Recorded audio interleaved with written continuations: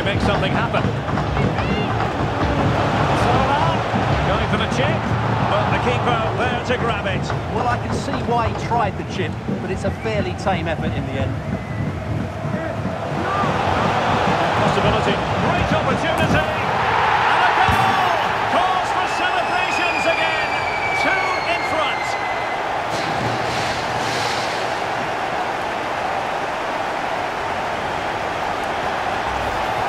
Well, here's the replay, and it all starts off with that cross into the box, just begging for a teammate to get on the end of it. But the finish is so easy. He's given far too much time and space. He doesn't even have to jump.